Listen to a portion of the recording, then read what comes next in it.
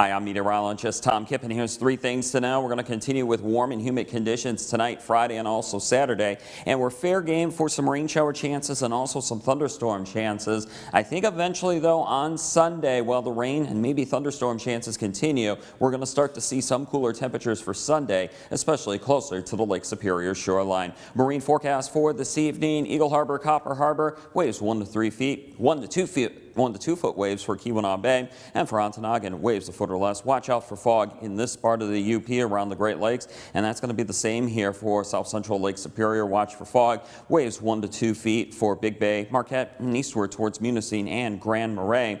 And then for the northern portions of Lake Michigan and the Bay of Green Bay, waves could be 2 to 4 feet for Manistee. So if you do have small craft, use caution. Watch out for fog as well. And then for the Bay of Green Bay, waves 1 to 2 feet. Weather anytime on our WJMN Local 3 app, also online at upmatters.com, and you can find us on Facebook as well at WJMN TV on our 906 Weather Watchers page. And don't forget, on television weeknights 6 o'clock Eastern, 5 o'clock Central, and 11 o'clock Eastern, 10 o'clock Central for WJMN Local 3 News.